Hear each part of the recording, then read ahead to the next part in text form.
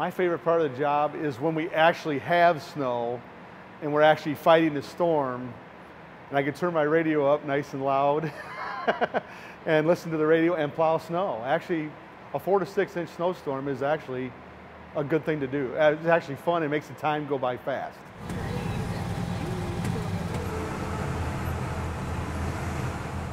The motivation is to try to make it safe for the traveling public.